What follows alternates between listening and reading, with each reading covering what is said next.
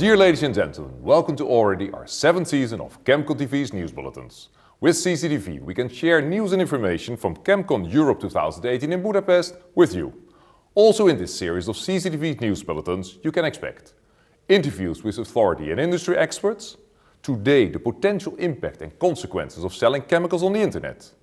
As of tomorrow, soundbites from the sessions, every day a statement of the day and a forecast for the day. And also in Budapest we have a local reporter with informative stories. This season our local reporter is Mr. Tibor Meskal, Senior Duty Manager at the characteristic and charming Corinthia Hotel Budapest, the location of ChemCon Europe 2018. Tibor, it's an honor to have you with us this week. Thank you, Chair. Welcome to Budapest and to the Corinthia. Established in 1896 as Grand Hotel Royal Budapest, one of the most beautiful buildings of the city. Looking forward to showing you around in the hotel and also the city of Budapest. Let's start with the ballroom. Tibor's footprints are all over the hotel. As an 18-year-old apprentice, he started his career at the Grand Hotel Royal in 1961, when the hotel finally reopened after the destruction during both the Second World War and the 1956 Hungarian uprising. After 5 years, he left the Royal to work around the globe until he returned in 2003 to the Royal for another reopening after a huge renovation. In 2000, only the hotel front and the ballroom were left. And what kind of ballroom? Already since 1896, the place to go in Budapest. Yes, indeed. Within no time, the Royal became a place to the elite of Pest to meet. They would meet here for the afternoon tea before watching motion pictures. On May the 10th, 1896, only 10 days after the opening of the hotel, the Lumiere brothers already staged their motion pictures at the hotel. In 1915, the Royal Ballroom was completely transformed into a cinema, the Apollo Cinema, later renamed to the Vörös-csillag or Red Star Cinema. Thank you for now, Tibor. Let's talk about this chapter of the Royal and Hungarian history later in this bulletin. Now we will shift our focus to the current modern era where people with one click can purchase almost anything via the internet. Please watch the highlights of the interview I had with Grohagen about selling chemicals on the internet. The doorbell rings. Surprise! It's the postman with a package for you. But what is in it? There are so many online shops. With one click you can literally order anything for someone else or for yourself. Many of the big online retailers like AliExpress and Amazon, they offer a platform for very many different sellers of things, among them chemical products. The chemicals are quite often provided to third-party resellers by big chemical companies with the right labeling, CLP, JTES, REACH, all compliant. But then they are repackaged or they're used in potentially dangerous products by those third parties without the right labeling and then shipped to unaware customers. What are your thoughts about that? I can understand it's very challenging for the e-commercial companies with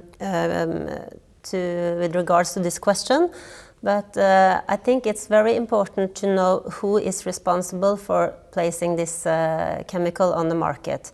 And in the REACH and the CLP legislations, it's the distributor or the importer of the chemical that is responsible for labeling and packaging the chemical in the right way. E-commerce platforms need to have good internal control, as we say, like routines that they check and monitor how the chemicals are labeled and packaged. The complete interview can be viewed at our website and YouTube channel, or just press the CCTV button in our ChemConnect app, which brings me to the statement of the day. Also in Budapest we use our ChemConnect app that allows us to share news and allows you to engage in interactive polls, and you can use it for coming together. We just discussed the purchasing of chemicals on the internet and things that might go wrong. Today's statement is closely linked to this. Sometimes it might be needed to call the local poison center. Something I will discuss with Ronald de Groot of the Dutch Poison Information Center. Ronald, welcome. Thank you, Chair. Ronald, can you explain a little bit about the role of the Dutch Poison Center? Well, the main task of our center is to provide physicians and other healthcare professionals with information on the possible health effects and also the treatment options after acute intoxications. And our center every year receives around 48,000 information requests. And in 14,000 cases, this will concern household products, cosmetics, pesticides, biocides, and also industrial products. And to make an adequate risk assessment and also to decide if hospital admission is necessary and to give advice about treatment, it is very important that we have product information available. Also voluntarily notified for non-classified mixtures. And your statement is? Companies should voluntarily notify detailed information on all mixtures they place on the market.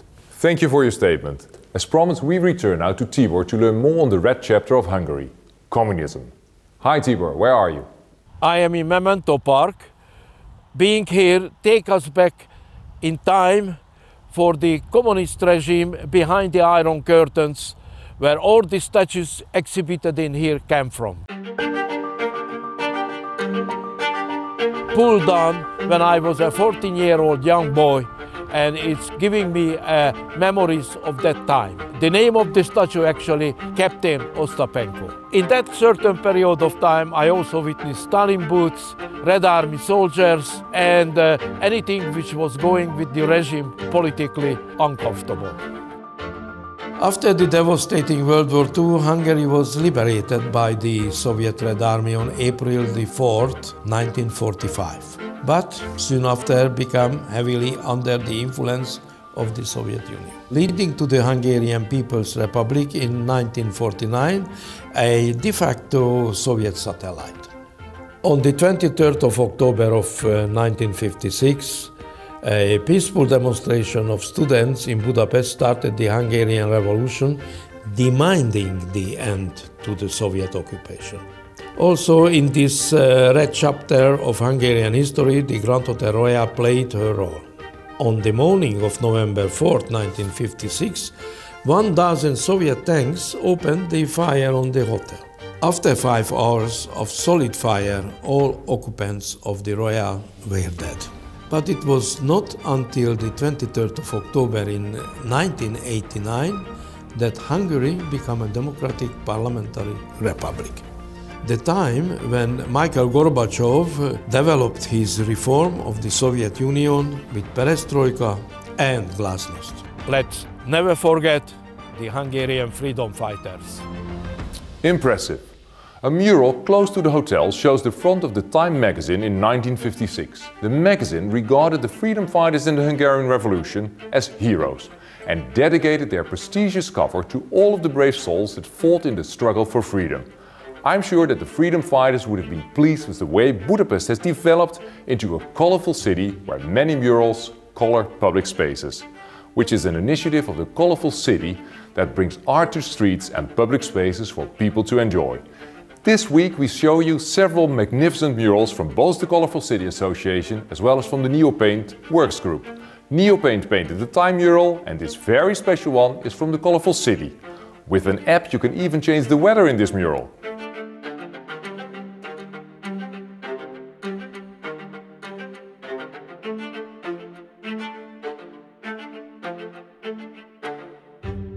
Now it's really time for the forecast. Before the welcome reception, a lot of interesting presentations. This morning we will start with a workshop on enforcement.